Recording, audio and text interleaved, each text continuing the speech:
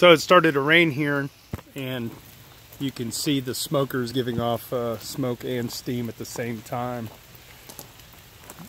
It's hottest on this end. This is the firebox here. That's oak right there. I don't want it to flame up, so I'm going to shut the lid, but that's what's providing the smoke. Shut the lid on it and the flame goes out. It's just kind of cool to look at.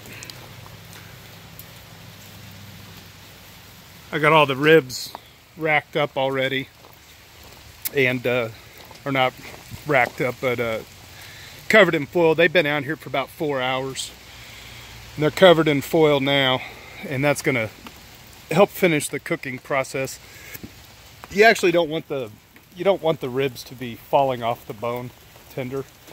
It's better if you can cut the ribs individually into slices, and then when you take a bite, the judges always want a bite mark to be made there.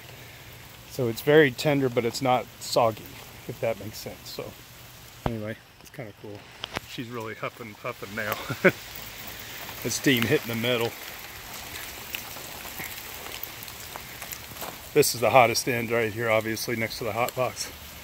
I actually put the ribs in. I won't lift up the lid, but I got one set down low here, and then I got the others back over here. So the ones that need finished the most are coming here. And by the way, these temperature knobs, they don't matter.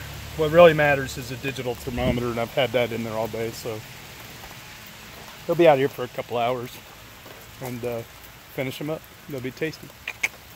Cheers.